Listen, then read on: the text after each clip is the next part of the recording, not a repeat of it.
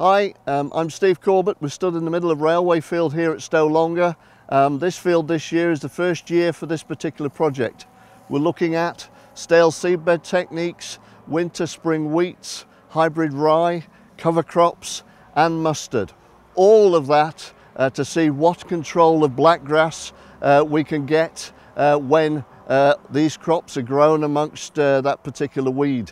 Let's consider how these crops looked a few weeks ago and to assess the effects of that blackgrass on the yields. A prime example of the challenge we face with blackgrass. Here you can see one plant producing around about 4,000 seeds.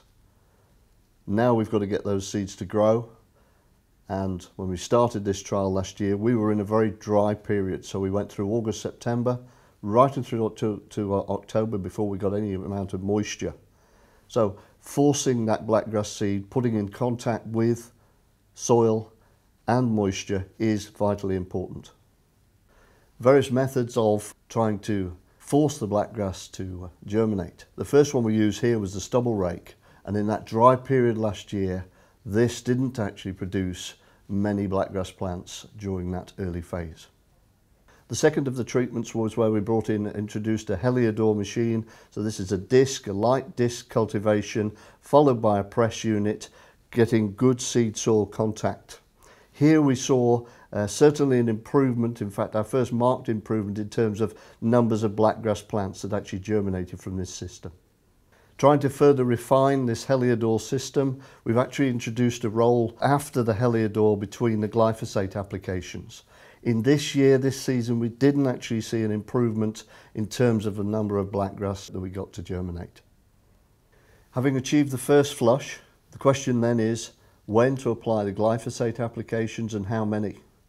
And in our experience, when you get your first flush, 1-2 leaf blackgrass, that's the time to take out that first flush with that first glyphosate application.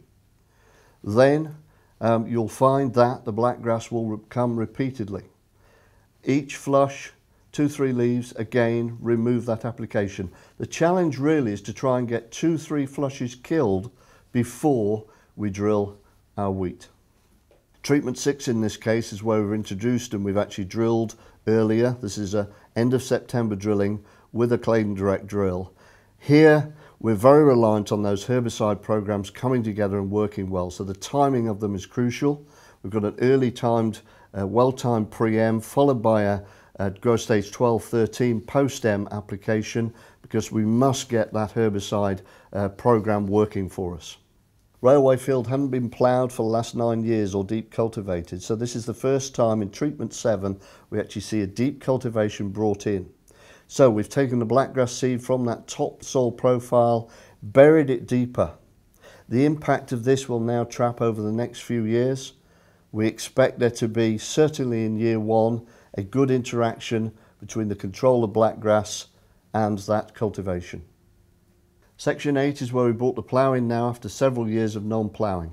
Here we're trying to fully invert and bury as much blackgrass seed as we possibly can and take it out of the germination zone.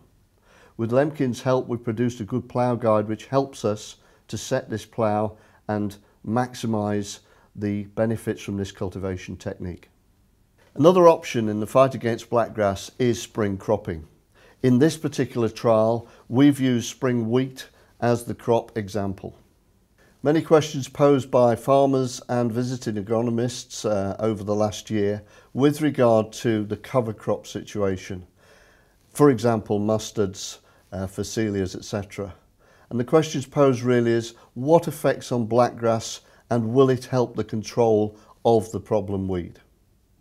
The final section looks at hybrid rye, and here we see a plant that's extremely competitive, particularly in that early spring growing phase. So it competes very, very well with the blackgrass and other weeds, and as a very interesting aspect in terms of its usage within the developing energy market. The experiment will continue into year 2, where we will include grass and wildfire mixtures as part of the overall trial concept. This project is one of many that we've conducted this year alone within the Agri R&D team, focusing this time on blackgrass control within the arable crop sector. If you want further information, please contact us at Throws Farm or your local agronomist.